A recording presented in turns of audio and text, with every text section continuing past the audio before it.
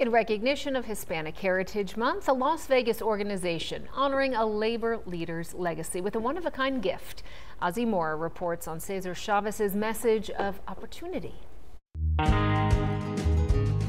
Cesar Chavez was a person that was about helping people, bringing people together to make things more equitable. Chavez also leading people to a life they deserve, says Andres Contreras. An individual that is very much near and dear to Chicanos Por La Causa.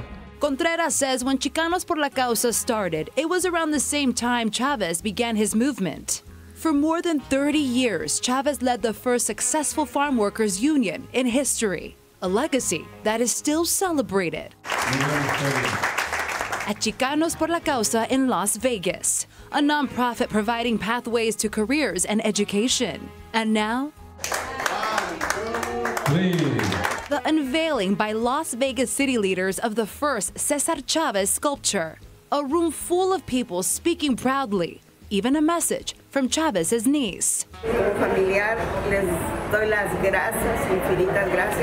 Thankful for the artwork of a man who championed the rights of thousands of farm workers. Recognizing this bust, the sacrifice that it took the sculptor to get it here. Making its way from Durango, Mexico, says Serafin Calvo with CPLC. A journey many take. There's other families that are recently arrivals. We have a lot of refugees in our community that struggle. But even through all the hardships, they stand united and proud. What does being Latino represent to you?